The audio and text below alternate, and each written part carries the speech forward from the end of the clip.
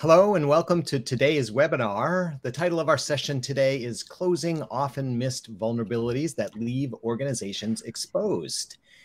And I'm lucky enough to be together with a couple of my friends from SecPod today. So we'll start out with some introductions. My name is Dave Gruber. I am a Principal Analyst with the Enterprise Strategy Group. And I'll be hosting today's session. I'll also be sharing a fair amount of primary research that we do here at the Enterprise Strategy Group. And I'll ask my two co-presenters, Chandra and Preeti, to introduce themselves. Chandra? Thank you, Greg. Hey, everyone. Good morning and good evening. My name is Chandra. I am the CEO and founder of SecPod. Hi, everybody. My name is Preeti, and I am the director and chief architect, and I also lead the tech R&D at SecPod. Excellent. Well, welcome, my friends. I look forward to a rich conversation today. So let's cover our agenda. We're going to start out by talking a bit about IT and security posture. And for those of you who haven't spent a lot of time on this subject, we'll make sure that we explain exactly what we mean by those subjects. And we're going to dig actually pretty deep into it and talk about not only some of the situation in the industry today, some of the challenges, and then some strategies to overcome some of those challenges to strengthen that posture for you and your organizations. I'm going to provide an industry perspective, and that'll be based on research that I do as part of my industry analyst role. We'll also be talking about how to keep up with a perspective on the growing and changing attack surface that we're all faced with defending today. The complexity of the modern attack surface has certainly increased significantly in recent few years. And so we'll dig into what some of the challenges are and how we can approach that. We will talk in a fair amount of detail about specific security strategies and a notion I call the threat funnel. I'll get into that a little bit later. And then our friends from SecPod have been hard at work innovating. And so we'd like to introduce their approach to helping you improve, increase, and strengthen your security posture in your organization based on some of the new innovative things that they've done. Then we'll make sure that we save a little bit of time at the end of the session too, to do questions and answers. There is a Q&A window in the side of your BrightTalk viewer here. So be sure to click the little question mark. If you do have questions, you can add questions in, and we'll make sure that we answer those either along the way. We may answer them at the end of the session. And if we don't get to all of your questions, we'll be sure to email a response back to you so all of the questions today get answered.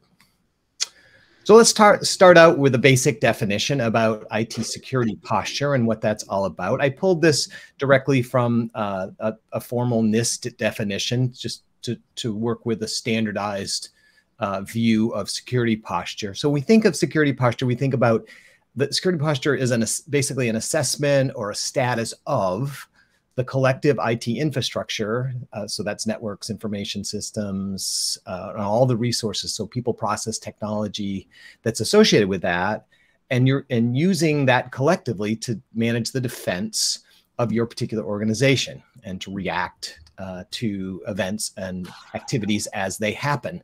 So there's a lot of talk and use of the term security posture, improving your security posture. How good is your security posture? And what we're really trying to assess is the collective aspects of your IT and security programs and how ready you are, how prepared you are to defend against potential attacks, attackers, and then how efficient and effective that process is.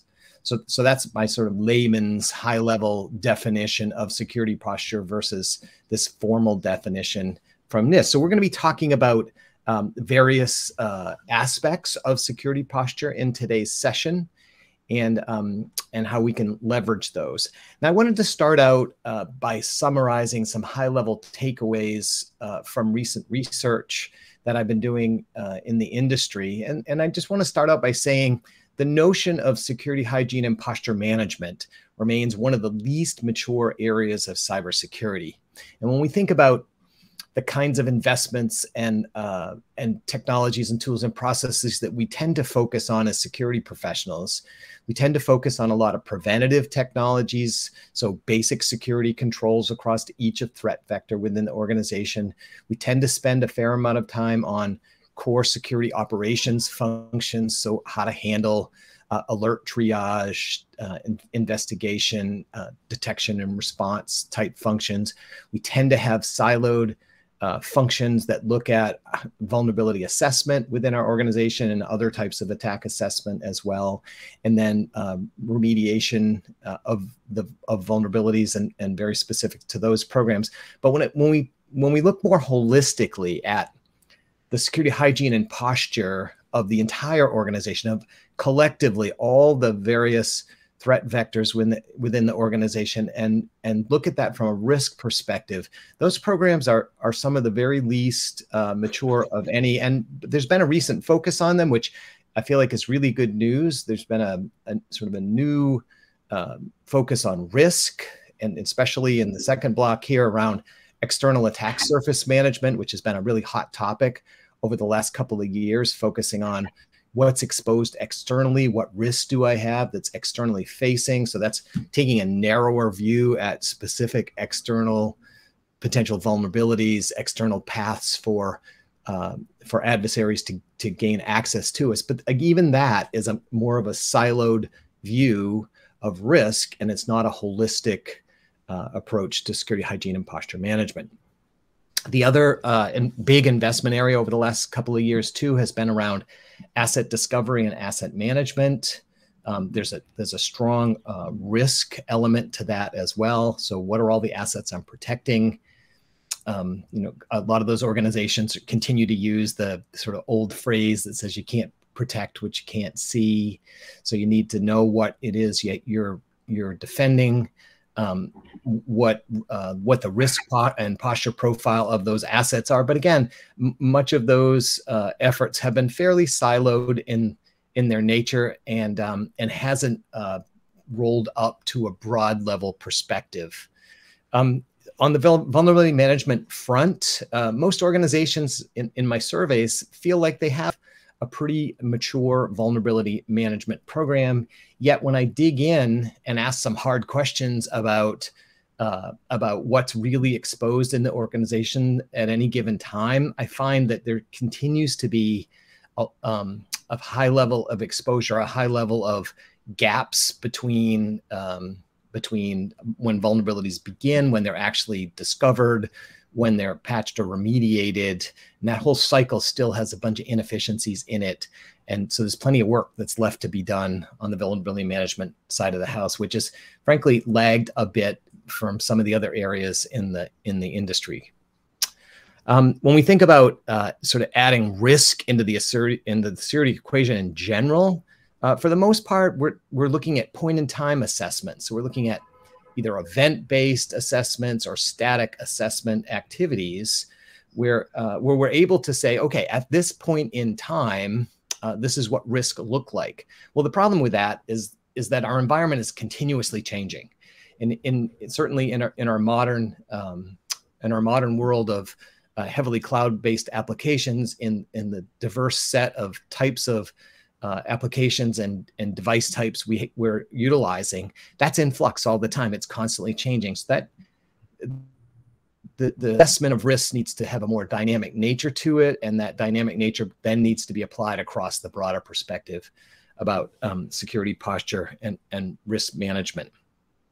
And then finally, just in general, there's too many siloed activities going on here at once, and the only roll-up point here is to try to push all of these findings into some broader analytics engine. And it's a big, heavy lift for most organizations to do so. So there's a lot of integration work that's going on manually for people to create automated links to things. So there's a big opportunity for convergence or consolidation of many of these functions to produce a more holistic view on security hygiene and posture management. Let me just take a breath there for just a minute. Chandra, you've been super focused on solving many of the problems that we're talking about here. When you think more holistically about the challenges that are associated with this. You see other security vendors that are focused on these individual areas. So what are some of the big standouts for you when it comes to what's missing from the current approach? Yeah, I think, so if someone were to ask me, what problems are you trying to solve at SecPod?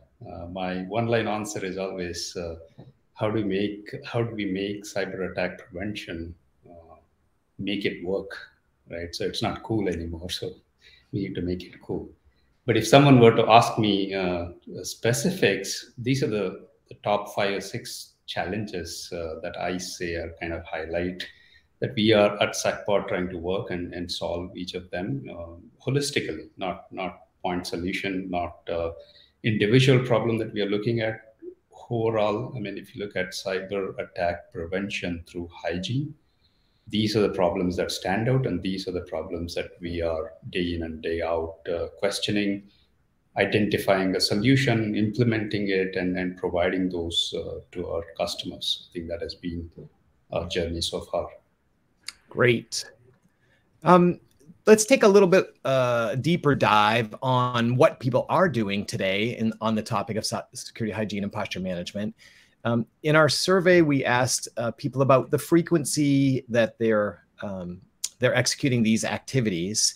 And of course, there's plenty of scan work, there's plenty of assessment automation that's taking place. And here you see the different types of activities on the left-hand side. Application security scans, 41% of organizations are doing that daily, 30% are doing that once a week. Vulnerability scans, similar kind of timing, 38% daily, 36% once a week. And so you start to see a pattern of event-driven assessment activities.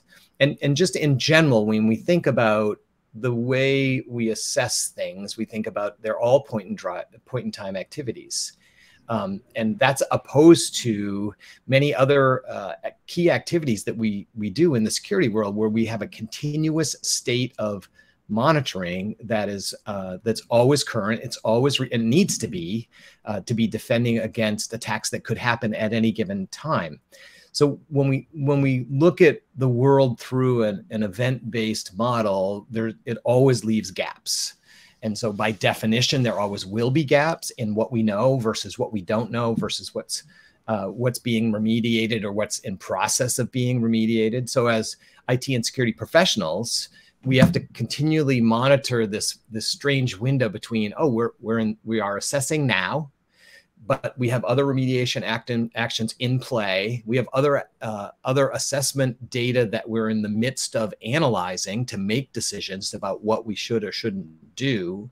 And there's way too many manual steps involved. Even if we're leveraging point pieces of automation to assist in some of these activities, when you look at collectively the amount of work and the different types of activities that are required to put this picture together, like, again, this is an area that's lagging behind in so many other security solutions and security technologies in the industry here. So I just wanted to sort of make that point right up front here in the conversation about sort of why we're focused on solving some of these problems.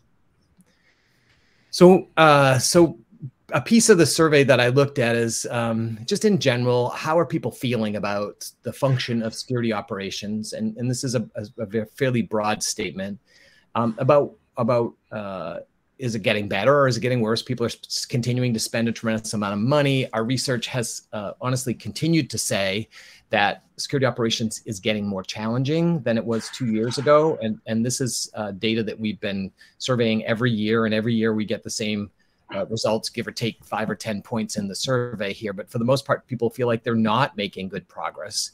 And when we ask people why, the top 5 reasons were right on the top of the list, very strong, a strong priority for everybody was their attack surface, and just the dynamic nature, both the growth of it and the diversity of the attack surface. Following closely to that was the threat landscape. Of course, as the adversary takes advantage of this challenged, growing attack surface, they're finding new ways in.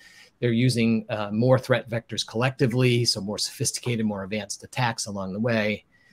and then more cloud and SaaS usage, which has led to a lot of blind spots for organizations as SaaS application adoption has skyrocketed over the pandemic years. A lot of IT and security teams don't feel like they have the kind of visibility and control that they want into cloud and SaaS. So organizations, security teams, IT teams have applied yet more tools, creating more siloed islands of data that need to then be integrated and assessed collectively. Net, maybe the most concerning of all was people are so tied up firefighting, they have little time to improve their security program. Digging in just on the number one issue here. So we said, okay, so what challenges specifically were associated with the growing attack surface? And right at the top of the list were more vulnerabilities to manage. Makes sense. I have more assets. I have more types of assets. I have more work when it comes to assessing and prioritizing. More vulnerabilities means both more volume, more complexity to my world, tougher decisions around risk and prioritization. So I see where that falls at the top of the list. On top of that, my current tools are failing to support this expanded attack surface. So many of the tools that I'm already using simply weren't built to cover off the kind of workloads and the environment that I'm supporting today. And then thirdly, the modern application development process has really increased the velocity of application deployment. So things are happening fast. And again, this point in time approach, no longer good enough. When things are moving and changing every single day, we need a more dynamic infrastructure to support that. So pulling on the vulnerabilities thread a bit more, when we asked organizations about their vulnerability management program, we see slightly under half say they have a mature vulnerability program. And then the remaining respondents tell us that they have gaps in their program, which is concerning, given my call out on the top here that the top 4 leading entry points for successful ransomware attacks were from software and configuration vulnerabilities, which might be a surprise to some of you. Oftentimes, people think that ransomware typically shows up through an email phishing attack or some other end user related avenue. But in my ransomware research that I did at the beginning of last year, I was frankly surprised to see that these were the top 4 entry points for successful ransomware attacks as well. So given there's a dichotomy here between what people are feeling about their programs, like we're doing our best, we think we have a mature program in place, we're using the tools the way they were designed to be used, yet I'm still not able to keep up. And Chandra, to your point, I'm not able to defend my organization properly, yet I'm doing all the things that I think that I'm supposed to be doing, which poses a huge question for me. It's like, so where is the issue here? So we got a bunch of security vendors that are working hard to solve problems. We have a fair amount of fairly mature technology. The vulnerability management, vulnerability assessment, this is not a new topic. We've spent a ton of time and a ton of energy in the industry. Why are organizations continuing to struggle to keep up with this, what seemingly is a fairly mature part of modern IT and security programs? And well, so the data sort of tells the story here. People are just simply struggling with the sheer volume, right? So we have either tech or processes that can't scale, right, to the volumes we need to get to.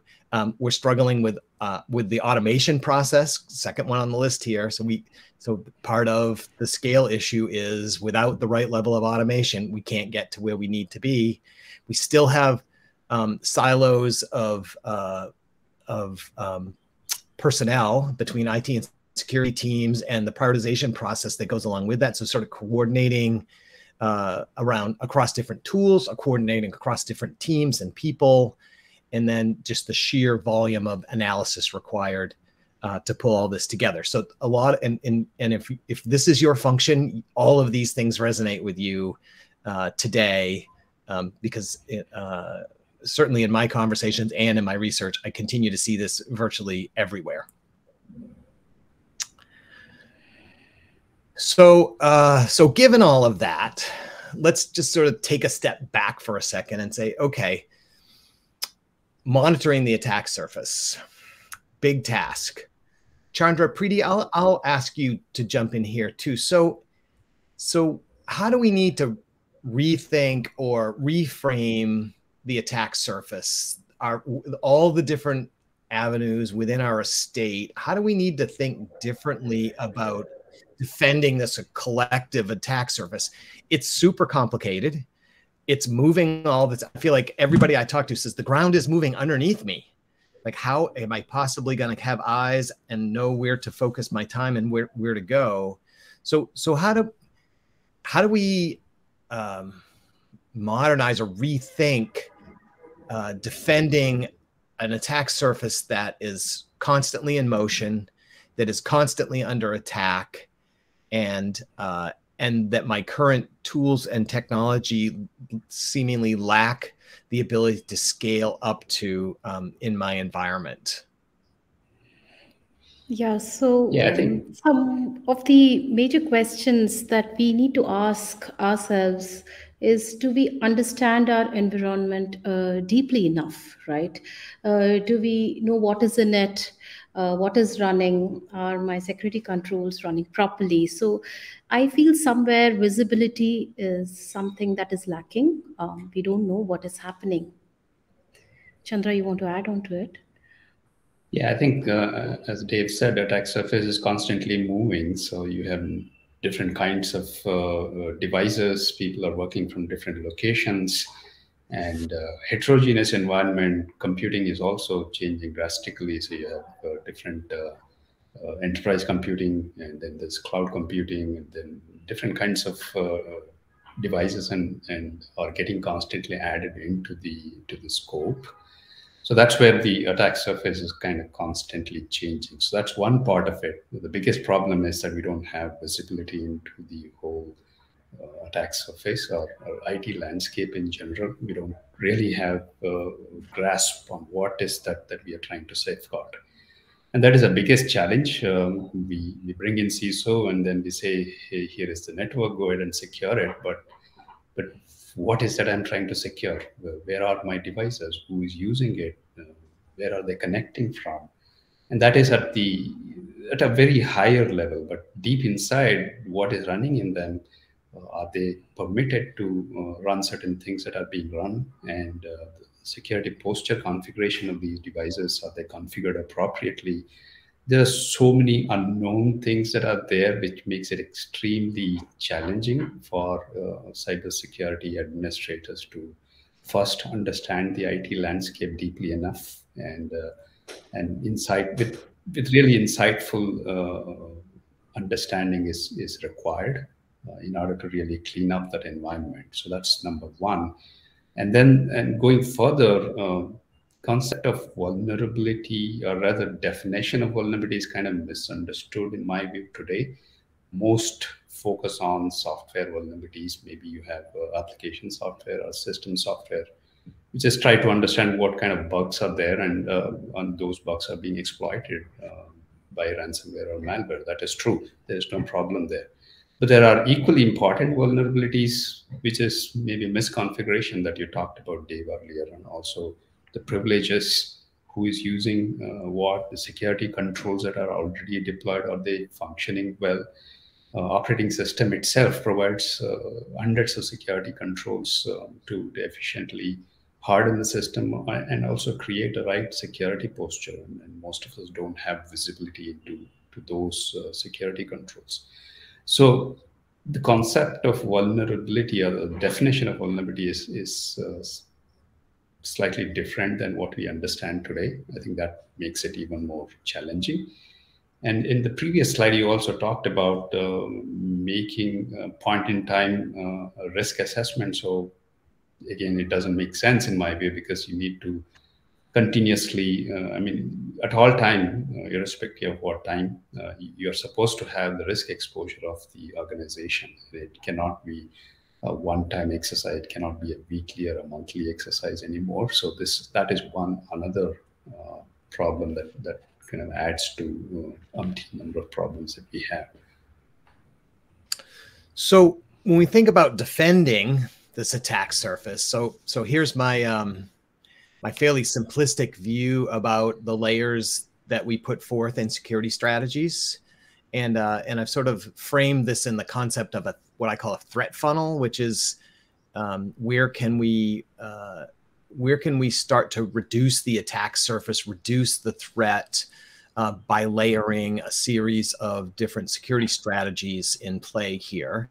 And admittedly, this is not necessarily a sequential process, that this is that many of these activities run in parallel, and you could argue that there's a closed loop to many of these. But let's take a more simplistic view here for a moment.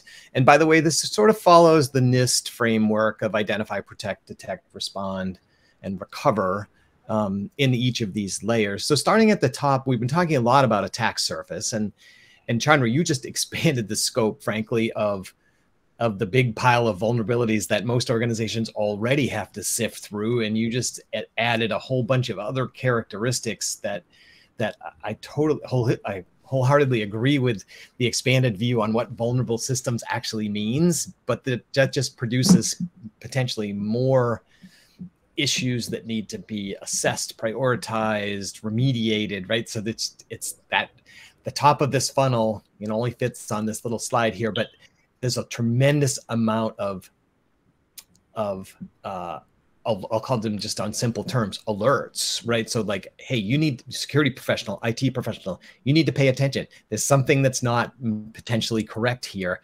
Go do something about it.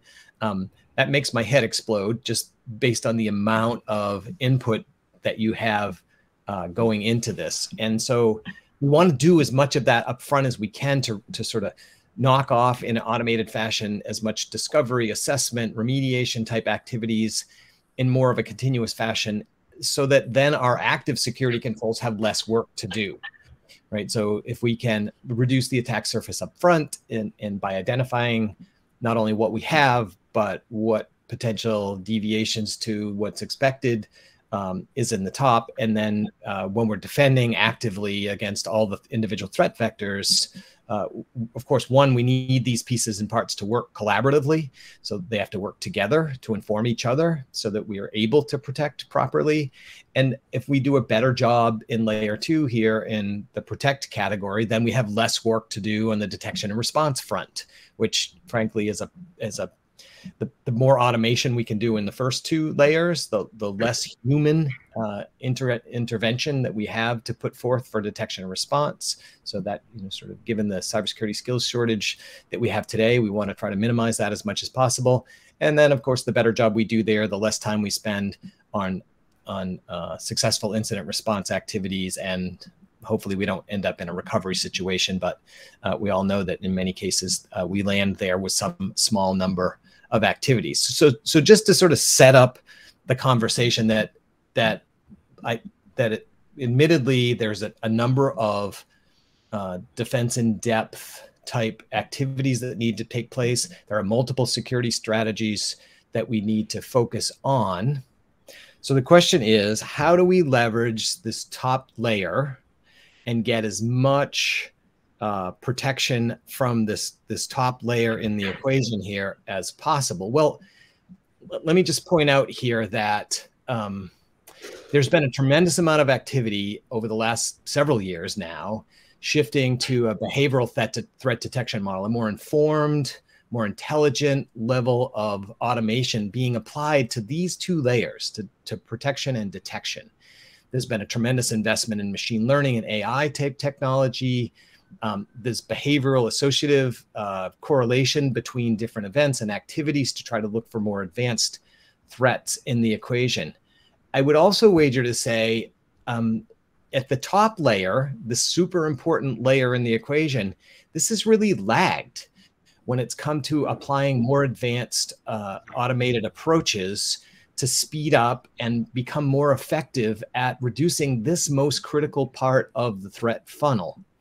And as we've been talking about, most of even the automated approaches that are here have been focused on more static event-based approaches, which have left a tremendous amount of work to the human side of the equation, to our security analysts, our IT analysts, that then find themselves overwhelmed by just the volume of work that they need to do.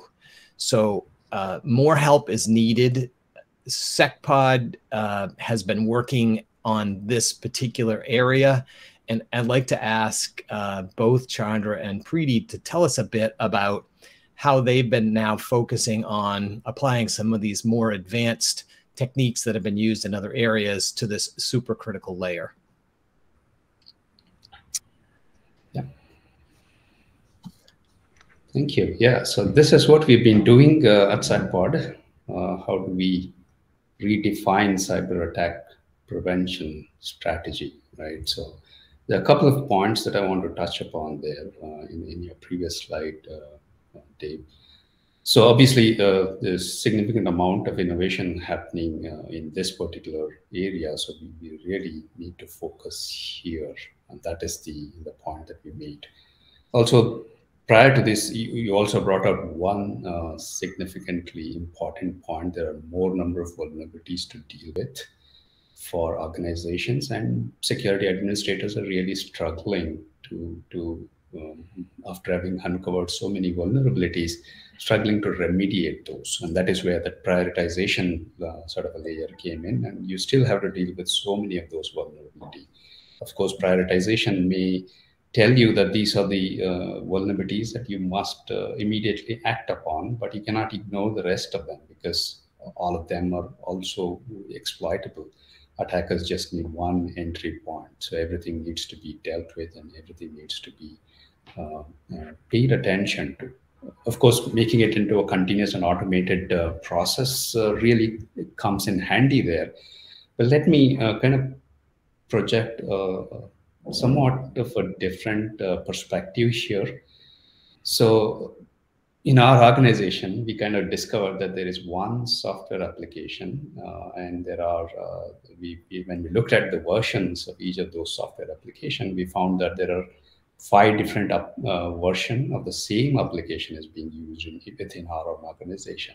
Now, if you look at vulnerability assessment programs, so each of them will assess all of these applications and tell you that there are 2,000 vulnerabilities in just this particular application. But how about having that environment kind of cleaned up, right? So if you just had one version of the same application, so you're dividing that by number 5, right? So the significant number of these vulnerabilities that are detected, if you pay real attention to the IT infrastructure, understand the IT infrastructure and clean it up, significant number of those vulnerabilities can be reduced. For example, open ports is one problem that you highlighted previously. And so there are a number of unwanted ports that are listening, whether it's required or not, we don't know. We don't have visibility into it. Are there services that are running when they are not supposed to be running? Is there unused computing? Is there unapproved computing that is lying just there? So these are the things that kind of props up when you really question that number of vulnerabilities being huge, right? So that is one significant area that one need to pay attention to. As you rightly said, at SecPod, we have been paying great amount of attention to the top layer. How do we make it into a continuous process? How do we make it into an automated process as much as possible? How do we uncover vulnerabilities of different kind, as I explained, not just the software vulnerability, but going beyond, which are equally important. And also, how do we remediate these vulnerabilities that are discovered within the same software if possible, right? So these are some of the questions that we have been asking at SecPod over several years, and we have come up with this framework. Our product, Sena Now, or rather platform Sena Now, implements each of these layers. So if you look at vulnerability management, so one is, of course, getting visibility into the IT infrastructure. Not visibility at the superficial level, but really going in depth, analyzing each of those parameters and that kind of come out after having a deeper look at the organization's IT infrastructure. normalizing the infrastructure. So the example that I gave you in SCP, for example, is installed with 5 different versions. There are unwanted services, unwanted applications, unwanted open ports.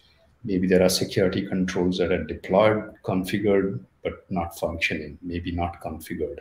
So there are hundreds of such questions that one must ask early on in the vulnerability management journey and normalize the IT environment, and then go into the detection and prioritization.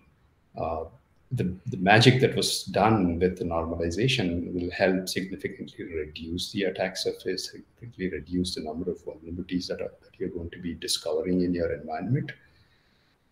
That will also give us the opportunity to look beyond software vulnerability, not ignore software vulnerability, but also look at other vulnerabilities, right? So misconfigurations can be there. There can be highly critical security patches that are missing. Maybe there are security controls that are deployed not functioning well. So all of these are equally important vulnerabilities. And then you need to feed that into prioritization function. And once you have prioritized that, then feed that information into the remediation layer and then try and make it into an automated and continuous process. So this is what we've been working at SecPod, making it into an end-to-end automatable process. In the last 2 weeks ago, we kind of launched a new product into the platform, which is where I was talking about normalize. So this is something that we introduced in 2 weeks ago, a new product that kind of takes a totally different perspective to how we look at the IT environment, how we understand the IT environment. And you also mentioned that a lot of innovation is happening in the detection and response layer, but nothing much is happening here. AI is not being used, statistical analysis or computing is not being used, data analytics is not being performed. So this is our answer to that. So normalize is a layer that we introduced recently. I would like to bring in Preeti to talk about that innovation that we have made at SecPod. Thank you, Chandra. So what our IT security teams have today, they would know what hardware they have and what software is installed in them, which is a very limited view, right? And we can look at so many data points from the devices. So we can look at what are the kernel versions that are running, what are the processes that are running, services, what are the network ports that are open. So all these data points that we collect from each of the devices can be analyzed. So here there are 100 plus such probes that we look at. Each of them, say on an average, has 10 attributes, becomes 1,000 attributes that we look at, right? And we can give a view of how their security posture is. To move forward, there are 2 views that we can see here today, right? So on the left-hand side, we are looking at each device individually. We are trying to see that has an application, it is vulnerable, and we need to remediate. And one by one, when we look at these devices, it becomes a very tedious process. When we look at devices holistically and we put them together, we'll be able to identify some outliers. So, if we are collectively looking at applications, as Chandra rightly pointed, there are some unusual applications that we will be able to see, some strange firewall configuration, right, that we will be able to see and act upon it. And that's where the concept of outliers have come into our product that we are providing. Preeti, So can I interrupt you just for a quick sec there? yeah, sure. So as a researcher, I deal with a lot of data points all the time for different reasons. And one of the activities that I spend a lot of time doing is finding cohorts. So I basically group my data points in and look for patterns of what I would expect to be normal or expected behaviors. And then I too, just like you are doing, I look for outliers, because outliers always give me special insights into into some potential either differences or activities or changes that are going on. I think that's what you're describing here too. Is you're you're following a similar process using an automated analytics function. Am I right? Yes, that is how it is done. It is a very commonly known concept, right? So when we try to see these outliers, we would want to take actions on it, and that is what our engine is all about. We have broadly classified them into outlier detection. We can also apply rules and then apply outliers on it. I'll be coming into those details very soon. I can look at data over time, right, over 30 days, and I will probably able to see something that is looking strange. Either your MAC addresses are changing or your ARP settings. You have different mapping of IP to MAC address when I look at many devices together. And I can also look at security control deviations such as your BitLocker, ASLR settings, SE Linux settings. When I look at all these things and also take user input, right, I try to understand. So this is what I want in my organization to run. These are the services, processes that I want to run. And then there are these strange processes that are running, which I don't want them to run, right? And all these inputs are fed into the engine, and we give a visualization of what are these outliers. We also try to provide the fix to mitigate these issues, and that goes into the engine as a feedback where our data set changes now because we have fixed some of the anomalies, and we can see potentially new outliers, right, as the data set changes.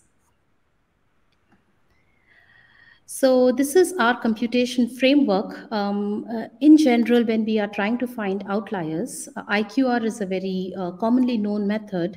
We also have rule-based outlier detection where if I don't know, a sigmoid function, it is not a what do you say, a commonly known thing probably, but I will just try to tell you what it is. It performs like an activation function in a machine learning model where their data is not linear, right?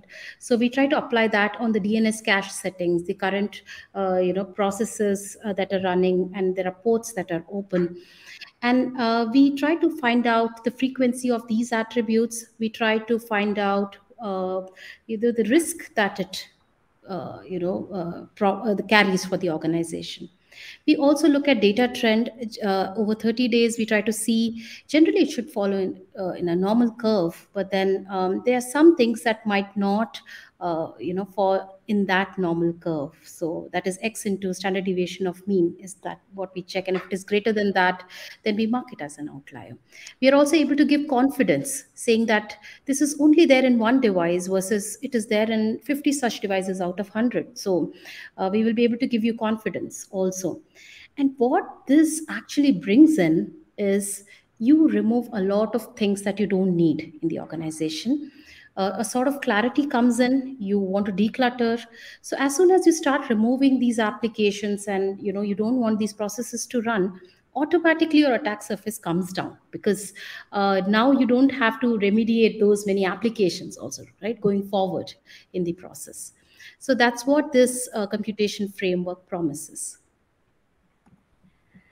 So we will be able to give you, an attack surface.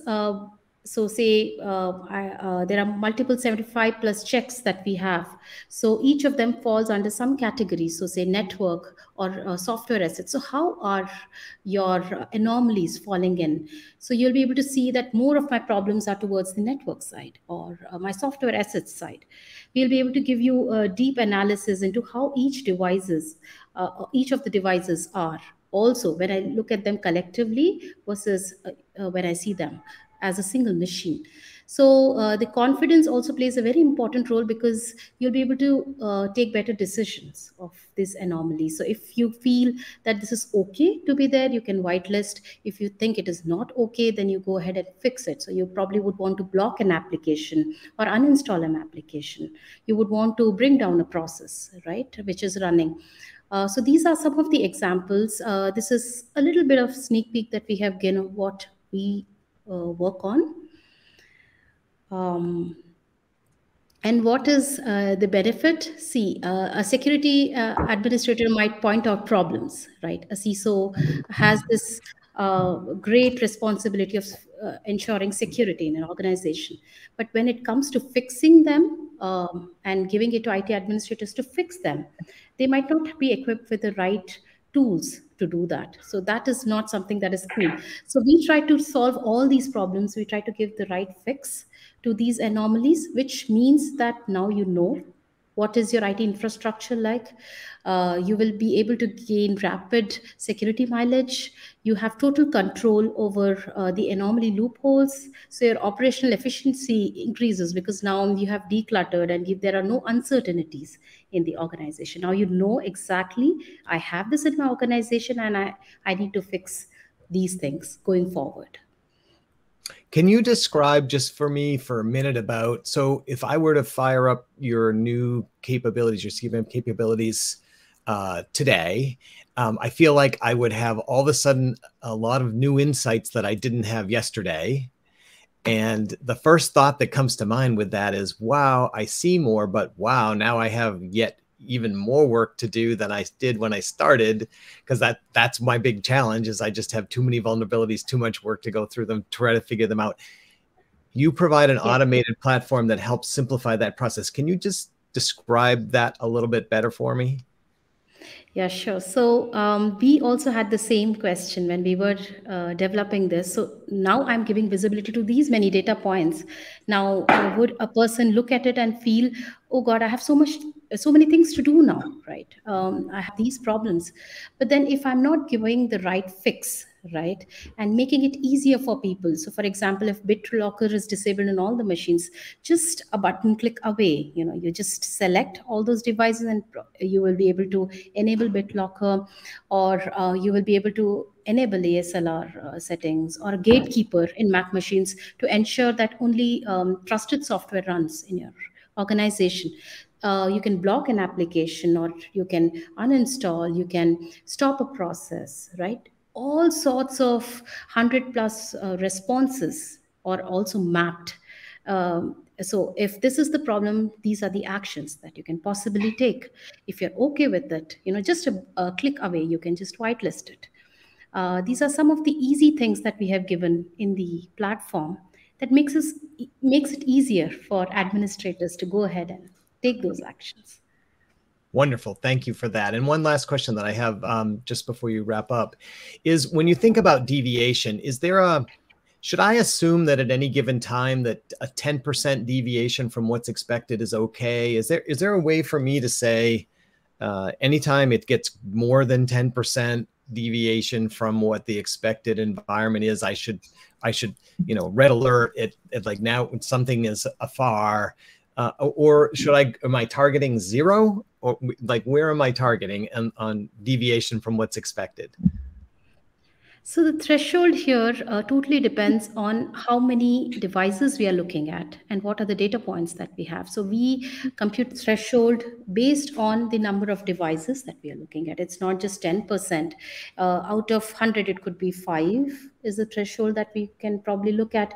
Or if it's a large organization, right, the threshold changes automatically and they don't need to do anything, right? The machine learning algorithm that we have developed automatically takes care of it. So you just need to see. You will be fascinated when you see what it can discover, because I have seen that on our customers when they saw, oh God, I have this VPN software installed, or I was supposed to use only these collaboration applications, but what is this collaboration application doing, right?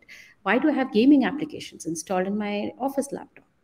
These are some of the revelations that will fascinate. Probably it won't come when you look at devices individually, but when I show it and I say, yes, you can uninstall it just a click away, is the ease that we want to provide to everybody who is using our product. Excellent. All right, thank you. That was I'm super excited about the potential of what you guys have put in the market here.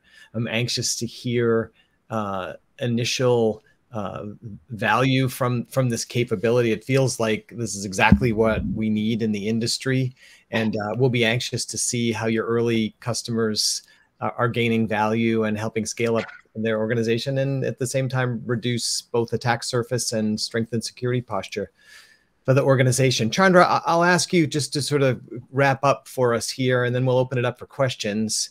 Any final takeaways for what you believe the potential for value for your new solution is, and maybe make it as tangible as you can? Does this mean I'm going to eventually have, I'm going to have less breach. I'm going to be able to do more with my current resources on my team.